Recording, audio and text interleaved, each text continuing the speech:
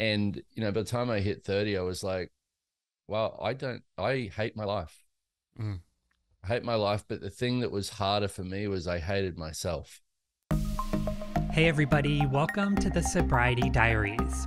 I'm your host, Nate Kelly, a recovering alcoholic, 7 years from my last drink, a recovery mentor, and podcast producer. I am so grateful to be bringing you these powerful stories of recovery told by you, those who live them. Please share this podcast with anyone who may need it today. And with that, let's open the diary on episode 98 of the Sobriety Diaries. Welcome back to the Sobriety Diaries, friends. We've got a great show today. I'm so excited to get to know more about our guest, best-selling author, global speaker, coach, worldwide facilitator. You're a busy man. Welcome to the show, my friend, Brendon Watt. How are you this morning? I'm awesome. How are you? I'm doing well. Your accent puts me in a good mood, so I'm excited. I'm excited to chat this morning. It's funny. I live in the US now, and I have so many people say, "Where are you from? Are you from South Africa? Are you from New Zealand? Are you from England?" And I'm like, "No, Australia." Like, He's how do you not Aussie. get that? So you're the second Aussie on the show this season. I spoke to Mike Diamond, who is an author. He's actually an interventionist on the show Intervention this season. So check out that episode. You might feel a little bit at home with Mike. And that would be an interesting profession, intervention. Yeah, he has a reality TV show Past, and it kind of fits well, with the show Intervention, which had a pretty profound impact on my own recovery. So it was a pretty powerful episode that we did. Cool. Yeah, but back to the message at hand this morning. I'm excited because I see some similarities in our story, and sort of this middle class upbringing and this idea of conforming to things that perhaps we didn't feel that were us. So let's start there. Let's sort of start with your upbringing and perhaps how that laid the sort of groundwork for what was to come. Yeah, and I like that. It did lay the groundwork for, the future in looking back at it. And, I grew up in Australia and in a very lower class kind of situation, but had extreme sensitivity. Like I remember starting school and I'd be the kid that was just had no friends, isolated myself, and basically would just cry all the time. And I had no idea why. I No relate idea to that why so much. Yeah. And I was like, what is wrong with me? And that was my point of view. Basically, that's been my point of view about myself my whole life, has been this thing of like, what's wrong with me? So then it was, trying to fit in. It was doing anything I could to shut down myself so that I could fit in and get friends and, not be bullied. And it didn't really work that well, but I tried. Yeah. And then leaving school, basically what I was told was all you can do is get a trade. You can be a tradesman, a construction worker. And so I did that. And by the time basically, through my 20s was heavy drinking, and just escape. How do I escape? And, by the time I hit 30, I was like, wow, I hate my life. Mm. I hate my life. But the thing that was harder for me was I hated myself. And that's when things began to change in my life, but didn't begin to change with the drinking. Wow, I started to get, that's a great way to put it. Yeah. And so my life started changing, but my drinking didn't. And so throughout my 30s, I started doing different things, and I found access consciousness, which is what I facilitate now. And, my life started changing big time. And, and then within a few years, I'd started facilitating this stuff, and basically just anything could come up that would trigger me, and I'd isolate myself, and the same cycle would start again. So it wasn't until a couple of years ago, I think 3 years ago, that it really got bad, and I recognized, I began, and I did not want to look at it then, but I began to recognize, well, I've got a problem. Was it a sort of secretive lifestyle? Was it drinking in secret by yourself, or was it a big party sort of personality lifestyle? No, the last couple of years of my drinking was a lot of secret. When it got really bad was during the lockdown with Mm, COVID. yeah. But before that, it was more partying, and people would see how much I'd well, not even partying. It was just, out and about and doing things, but people would see how much I drink, but that was maybe 30% of it. The rest would be behind the scenes in not knowing how much I could actually expose. And the thing in looking back at it is I thought nobody had any clue. And it's interesting when you talk to people and they're like, dude, I could see this Right. for years that something was wrong, something was up with it. That's interesting because the sort of secretness about it, or Yeah. the secrets, can create an entirely different problem, right? It's almost this different lifestyle that we lead, or this persona that we put on. I think secrets can lead to more destruction. Oh, totally. And it's like the secrets you keep, you've got to keep building the lies in order to maintain them. And that was the thing, that my whole life had turned into this lie of me to myself. And I didn't realize until my journey with sobriety, I couldn't even see it. I couldn't even see the lies that I was telling myself because gotten that good at telling them that it just became part of who I thought I was. How did access consciousness sort of start you on that path, or how does it play in, I guess, to the different life that you lead now? Well, so when I found it 13 years ago, I found this ad in the paper, and I was in Australia, and I was basically just miserable. I was sharing a bedroom with my 4-year-old son at my mother's house. I just left that relationship, and I was pretty much at rock bottom. I was towards the end. I just wanted to give up. And I found this little ad in the newspaper saying, all of life comes to me with ease and joy and glory. And I was like, what? Um, How? Tell me I was how. like, how? Tell me how. And I called this girl, and she said, I do this thing called the access bars, which is, millions of people around the world know about this now. It's basically a process with access consciousness about kind of like deleting your computer bank, clearing beliefs and considerations and things like that. So she's like, hey, do you want to come and have a session? At worst case, it'll be like a good massage. At Yeah. best case, your whole life will change. So I went and saw this girl, and she started this process, and she said, hey, can I ask you some questions? And she started to talk to me, and I just broke. I sobbed for an hour and a half through this session. And after it, I got up and I was like, oh, it was like all the walls began to crumble down around me. Everything that I built up to keep myself out of the world, to keep myself separate, began to fade. And then, I kept going, and I kept finding these different tools, and I kept searching for something different. My life just started changing. So you delete your sort of data bank, you start to develop and take action with these new sort of beliefs. I don't know if beliefs is the right word, but we have to start with the internal, right, before it's external, and accepting and Yeah. loving ourselves. Is that a concept Yeah, through definitely. the And session?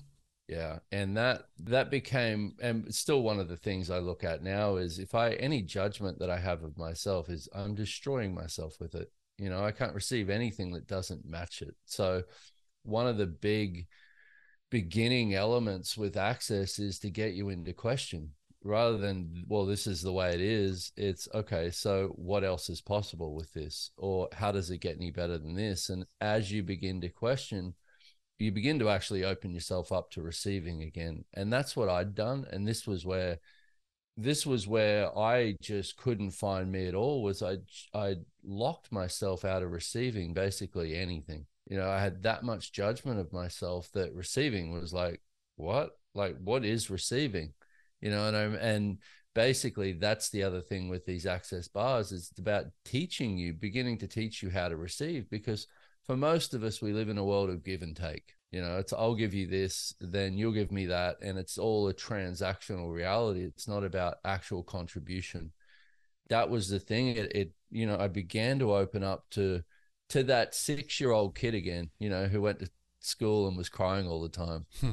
Began to open up to that sensitivity to the universe around me. But now I began to have the tools.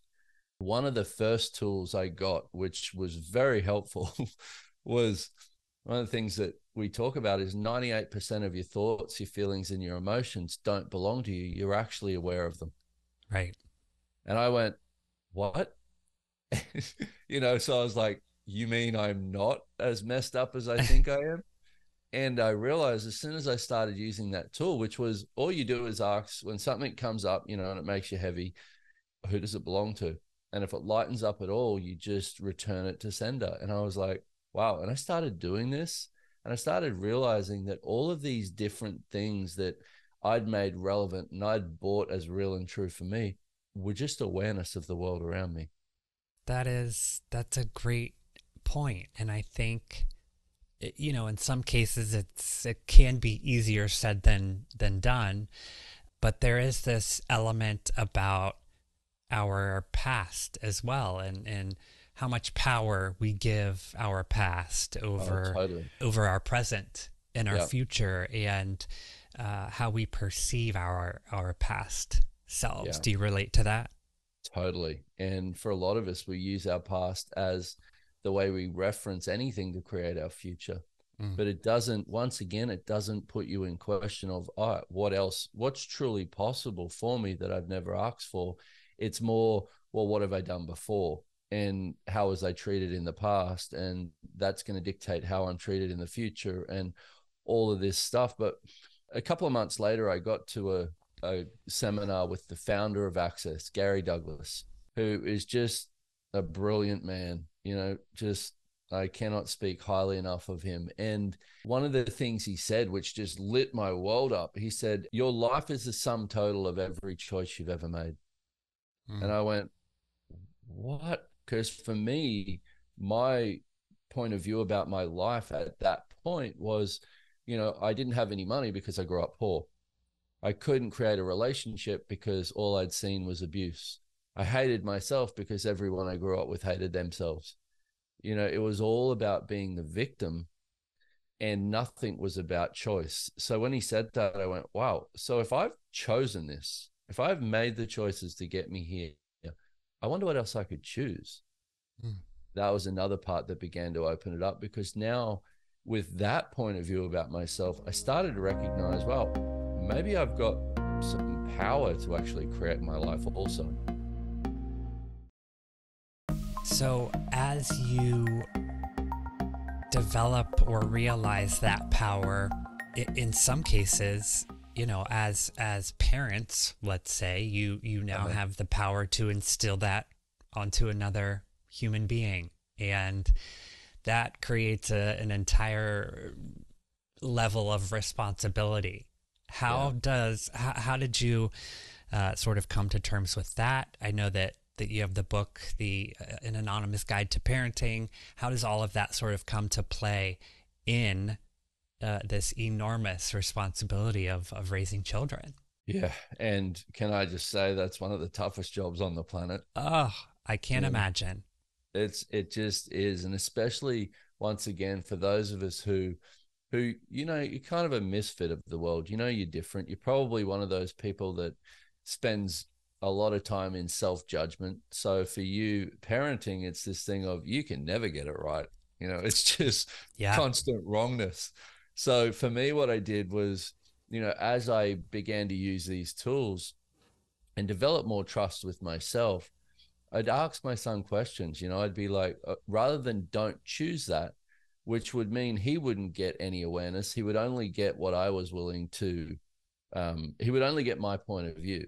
So I'd say, okay, so what's that choice going to create? Or what did that choice create? Or rather than don't do that, if you do that, this could occur. Then he still had choice. So smart. And he began to realize that, but also not just seeing him as this kid, to the best of my ability, seeing him as a being, and also recognizing that he has some desires that he came here to be, and, and nurturing that for him. So if you see a decision sort of calculating, or if you know it's going to be a bad decision, do you let them make that to realize the consequences and sort of that whole this equals that in life? To a degree, yes, and then and then no. Also, like go with your awareness as a parent of when you actually need to step in. Right. Like one of the things was my son, he wanted to go to this school that basically they were doing drugs and and all these different things, and I knew it wasn't going to work out, and I just went, no, look, you're going to this boarding school, and he hated me for it, but I knew it was the choice I needed to make, and I had no idea why. I just knew that I did. And so it's also the willingness to make those choices and recognize that it's your job to get them closer to where they can actually create their future, and also set them up so that they can create a life. It's like Yeah, at 12 years old, you're not necessarily looking at your future. that's true. It's all about the now, right?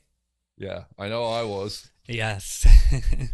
Brendon, one of the greatest gifts in my recovery was, and I do believe that recovery is a gift, and I know that you do too. So Oh, me too. we'll circle back to that. But Yeah. the one of the greatest gifts in my sobriety is the ability to be able to rebuild relationships that perhaps I had fractured in active addiction. And I tell this story often, but one of the sort of milestones in my sobriety was my sister and brother-in-law going on vacation and asking me to house sit. And I realized that trust had been restored Wow. from when I had destroyed it, during my active alcoholism. How have you realized in different relationships that the trust has been rebuilt, or that the ability to rebuild those relationships is one of the most beautiful parts of recovery? That one's taken a lot of patience. In the beginning few months, it was like, because I'm coming up on 16 months now. This time, and the beginning few months of it, it was like it was still that attitude of when's it going to happen? When's it going to happen? Like Yeah. still that that the attitude you have as an alcoholic, which is basically every instant gratification. Right. Now. Now, and how's it going to show up? And when am I going to get my piece? And And me, blah me, me, blah. me, And me, me, me. me. And first of all, I would say for me, one of the hardest and most challenging things was accepting that I chose it. Because I wanted to be like, oh, it's a disease, and and there is all of that. There is all of that too. But it was when I had to really look at, wow, I actually did hurt these people. I actually did lie to these people. I actually did, go against and destroy these relationships. And that was a hard pill to swallow.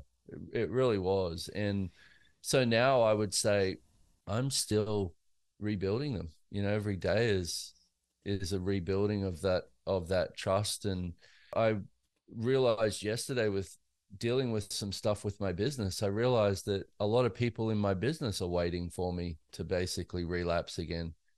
So there's still that energy there of, oh, is he okay? Or Mm, is he going to fall off the wagon? So another thing that I had to begin to get really clear on was what my point of view was and what I was aware of in other people.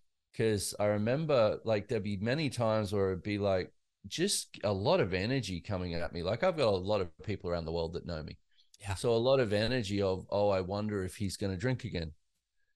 So what I do with that is basically I have a reminder every day just to basically kind of like let go of all of the other people's projections, expectations, separations, judgments, rejections, all that stuff that other people have on me, and not buy that as my own also. Yeah, because that's a lot of pressure if you try Yeah. to think about that. And I think expectations on ourselves or other people or things we can't control Yeah. is too much to think about. So I like that viewpoint. Well, that's why I love I did a lot of AA this time around.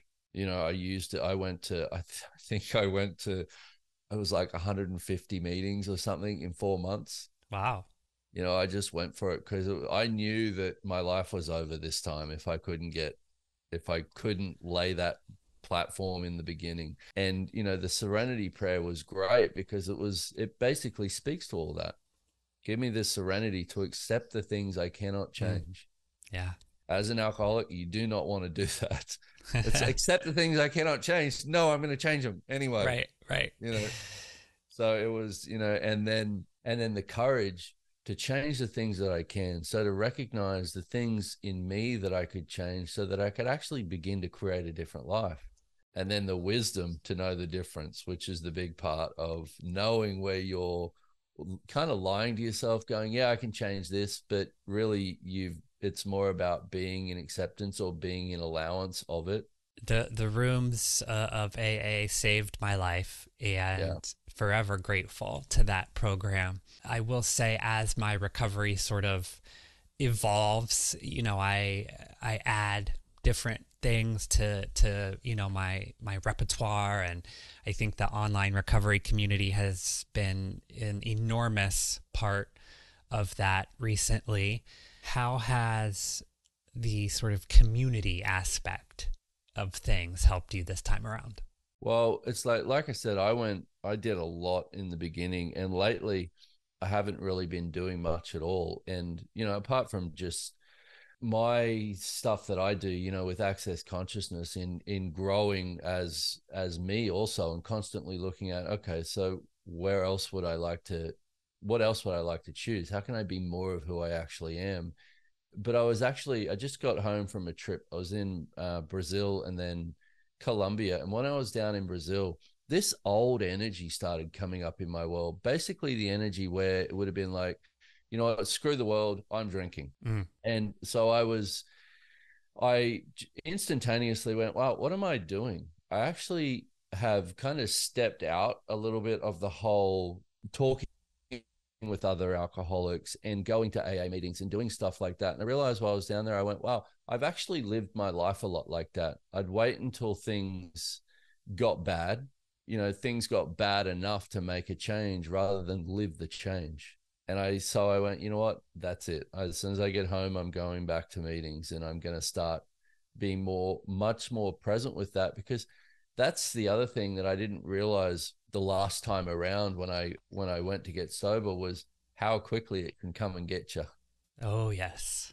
That's a lot like step 10 and 11, right? Yeah. Living Yeah. in the change, living in this sort of better version of ourselves so we don't have to apologize, so we don't have to go back and make changes. I know, right? Isn't that Yeah. such a gift though, when you can wake up every Uh, day and go, oh, I didn't ruin my life yesterday. it's beautiful. It's the best thing. Yeah, totally. I agree. And especially having conversations. What I love is having conversations with people knowing I'm not lying to them. Yeah. Oh, it's so relieving. It's like this Yeah. weight off of your shoulders just to be you and speak the truth and live the truth. It's beautiful. Yeah. It is beautiful. And the other thing is, like, I like who I am now. Yes. I don't know if I've ever been able to say that before, like truly say it, that I like who I am and I like myself more each day. I love that. Well, that's a great segue. My next question was, Brendon, are you happy? And it sounds like you are, and you're projecting happiness. Yeah. Well, you know what?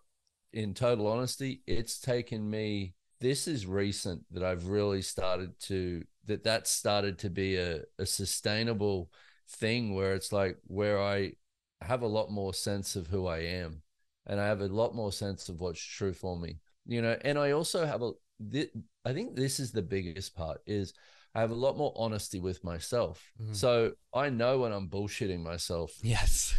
far quicker now than any time in the past, where it's like, wait a minute, I'm doing expectation of another person. I know that's only going to create separation. Mm. So it's like, so I go, okay, who am I being right now? Which is a great question. I find when I'm kind of acting out, or, I'm in judgment, or I'm just kind of being a dick, Yeah. is is who am I being right now? And you might get, oh, I'm being my mother, or I'm being my father, or I'm being someone else. You know what? This is not being me. What would my point of view be here if I was truly having my point of view? Yeah, there was this, for me, this level of delusion back then when I Yeah. would believe my own bullshit Yeah. and kind of live my own bullshit in a way to make others believe it. And I don't buy my own bullshit anymore, which I think I was a love that. big switch for me. Yeah. And that isn't that interesting that's it seemed for me anyway to be one of the hardest nuts to crack. Yes. It was like, but if I give that up, then everyone's going to know. And I'm like, everyone already knows. They already know, right? They already know you're full of shit. And Right. it's like, I had a huge, like, I remember with, I was facilitating big classes with Access Consciousness, right? And we sent an email out to 600,000 people saying Brendon's getting help. He's had a problem with alcohol his whole life. And so that was like 600,000. Like, this Wow. was like, oh my, and it was like, dude, what image of you are you unwilling to let go of? So that first few months was really about, it was strong talks with myself. It was really having to look directly at me and go, okay, what do you actually desire here? Do you want to live as something that other people can accept, or do you want to be something that can create, a different life, but also a different world? Brendon, we have a lot of listeners who are in early recovery. Uh-huh. What are some actionable items that they can, some steps they could take today if they are still struggling? Oh, man, good question. First of all, I would say never give in, never give up, and never quit. Also, don't isolate yourself. That is dangerous in the Ooh. first steps. This was a tough one for me because I'm really good at isolating myself, and I actually have created a life where I get a lot of space for me. So I had to get out of that, and I had to go to meetings, and I forced myself go to meetings. I forced myself to get on the phone, talk to other alcoholics, because the other thing is someone who hasn't been an alcoholic doesn't know what it is to be an alcoholic. So And, true. so I had to talk to people. I'd be like, wow, you did that too? Like, wow, like you destroyed your life like that too. Like you blacked out for, days at a time too. So it was talking to people like that. I read a lot, I kept myself busy. I went to the gym a lot. I worked out a lot. I basically, for the first 4 months, I set my house up as my own rehab center. It was Mm. just to the best of my ability. And this is the thing I found hardest, was learning what kindness for me was. That's the last thing you want to do, is be kind to you when you realize what you've destroyed. Oh yeah. My own toughest critic, and I will beat myself down for it too. Yeah, I agree. And it's like, I did love the AA's approach with one day at a time. Yeah. You've got today. Deal with today, especially in those early stages. You got today. So what are you going to choose today that's going to create something different for you? And just, to the best of your ability, relax. Relax and trust the process and trust yourself, and just know that if you keep going, it will change. Honestly, Nate, even 12, 13 months ago, when I was, say, 3 months into sobriety, I was like, this is never going to change. I did not have I did not have a very nice visual of my future, but I just kept going. I never gave in. Brendon, tell folks where they can find you online if they are interested in working together or want to learn more about your message. You can find me at my website, brendonwatt.com. And I would highly suggest checking out Access Consciousness. We got a Mm. lot of free videos on YouTube and everywhere. There's like 10,000 people who facilitate this bars that I talked about, the Access Yeah. bars. And we've got like 1,000 other certified facilitators around the world. There's a lot of people doing it. And it's just, see, for me, AA, epic at getting me sober and keeping me there. Yep. Access, phenomenal for me in creating my life And that was, so the two of them together was, I can have sobriety and actually create the future that I'd like to have in existence, the future that 6-year-old could see, which is weird, right? Yeah. Because you go, well, what does a 6-year-old know? That 6-year-old knew he came here to be something different in the world. It was just all of we learn about judgment. As soon as we learn about judgment, we basically learn how to give up us. That's another thing that I couldn't see as a possibility 12 months ago, was that I'd ever get out of judgment of myself. And that's taken some work. That's really taken some work, and getting present with it and recognizing that each and every one of us can create a phenomenal life. And I like to see myself as a pretty good example of that beginning to show up again. Yeah, I think we get programmed at such a young age to take on this perception of someone else's version of ourselves. Yeah, and I think definitely. Once we shed that and live in our reality and live our own truth, I think is when we can kind of start putting one foot in front of the other. Totally, that part. And, I had a Gary Douglas, who I talked about before. He said to me a couple of years ago, he said, when I was really struggling, like with trying not to drink, but also wanting to drink, not wanting to get help, not wanting to look at it, and he said to me, one of the things he said that always stuck with me was, he said, if you start living what's true for you, your life will take off in ways that you cannot imagine. And at that point, I couldn't hear it. Now I can. And I know anytime I choose that which makes me lighter, anytime I choose that, my life expands in ways that I cannot imagine. And that's pretty hard to do as an active alcoholic.